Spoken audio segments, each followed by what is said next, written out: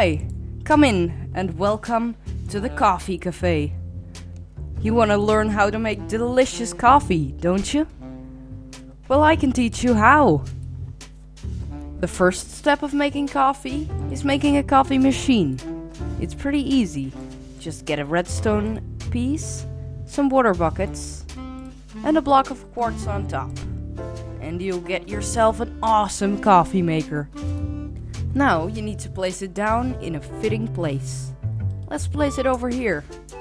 First, you need to be in game mode 0. You need to do that like this. Nice! You've got your own coffee machine. A resource pack is required though, but you can download that in the description together with the one command. If you don't know how to install them, there's a tutorial on my website. Now, one of the most important steps to making a coffee machine, well, coffee, is actually placing a cup. You can use a flower pot if you want to, because it can function as a cup.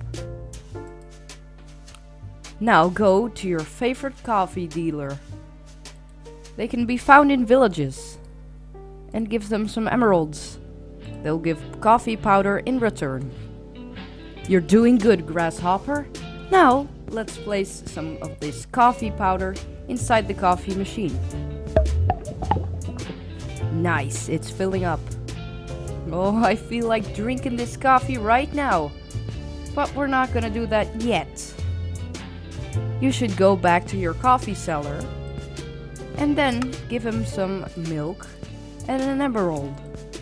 He will give you coffee cream in return. Great! Now, what you need to do is get another coffee cream, because we're gonna need that later. Let's trade it. Some coffee cream, nice. Also, to make the coffee maker, I forgot to tell you, you need to stand on top of a dropper and use that as a crafting table.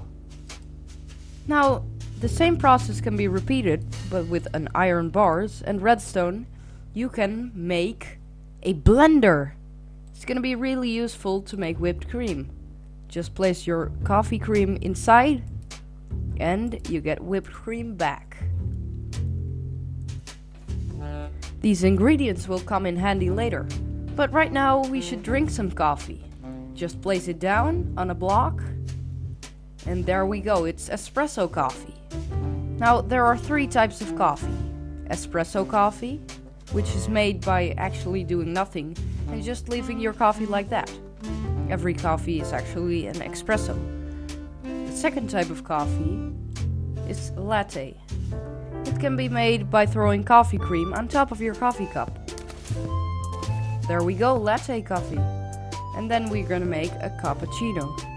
That's quite easy to make. You just throw some whipped cream on top and there we go, cappuccino coffee. Each type of coffee has a different effect, except for the espresso coffee. Now let's drink them all. You can drink coffee by just right-clicking it like this. It makes a nice sound and fills you up completely.